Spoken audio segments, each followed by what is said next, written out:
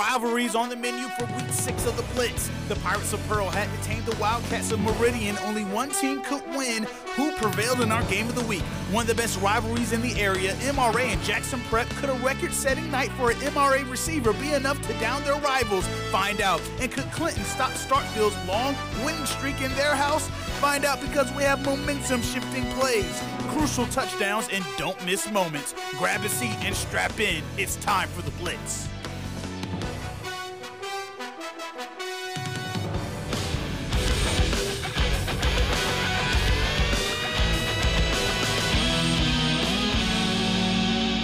All right, we're excited about this one. Welcome back to another week of the Blitz. Region play is well underway, and we're starting to see teams begin to push their way towards the playoffs a little bit, and that includes 2 teams in our Blitz 16 game of the week. Pearl and Meridian. The Pirates, they had a little bit of a down year last year. They only won 3 games, but a much improved team this season under head coach Justin Hunter. Let's take you to Ray Rogers Stadium for our Blitz 16 game of the week. Pearl looking for their 6th straight win hosting Meridian.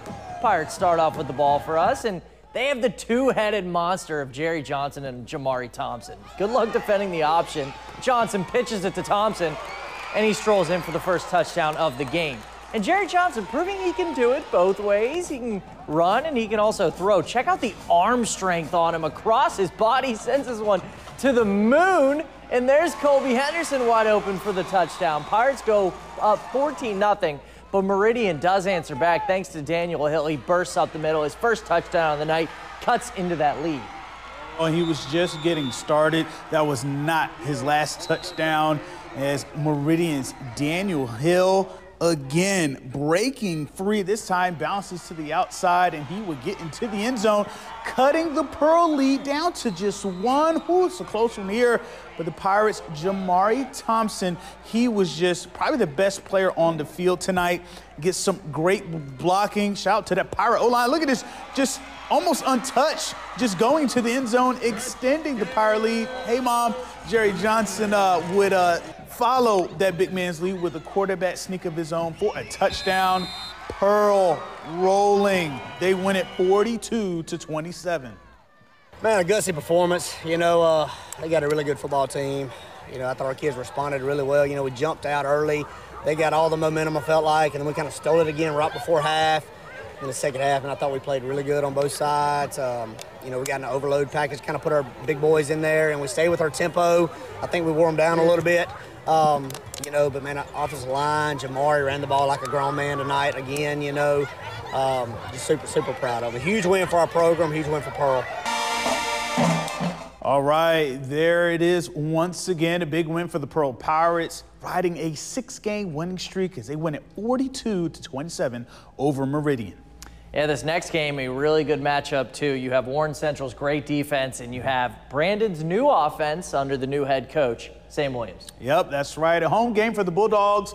Could that be the difference in tonight's game? Well, we're going to find out, playing against that staunted Warren Central defense. And, hey, a large crowd for homecoming, and the queen is crowned as well. So congrats to her over at Brandon High School. To the action now, Jalen Ballard kicks a field goal to give Brandon a 3-0 lead, and Nate Bond of Brandon takes the handoff, thinks he's stopped. Nope, fights off a tackler, and he just crosses the plane. 10-0 Brandon. Warren Central, though, answering with a touchdown with the run up the middle there. But Brandon, they hold on and they get the win 38-20. All right, next up, one of the biggest rivalries in the Metro and in the MAIS, Jackson Prep and MRA. Tyler Turner and Prep hosting Herbert Davis and MRA, the Patriot Bowl. How about some Davis Dalton to get us started? John White with time goes along to Dalton, makes a contested catch for the touchdown. MRA up 7-0 early on. That would start a career night for Dalton. White hits number 11 again for a long score. Get this, folks. Dalton with a record 14 catch, 364 yards, and 3 touchdowns for MRA. What? Prep down 14-0, trying to get something going. Paxton Thompson hits Owen Ishii, and I see daylight for him. Big gain on the screenplay for Prep. That would lead to a field goal, but it was all MRA tonight. They win big 40-20 over rival Prep. All right, now stop me if you heard this before. Madison Central has again emerged as one of the scariest teams in the Metro. The Jaguars, though, looking for a bounce-back win tonight after falling to Starkville last week. It is homecoming for the Jags, and MC, they're going to start off with the ball for us on the Jags' second drive. Quarterback Vic Sutton handing the ball off to running back Robert Dumas Jr. Takes it for a couple yards, but forgets the ball with him. So that's a fumble and recovered by the defense. So next play, Chargers running back Joe Moss runs the ball, but popped by B.J. Washington.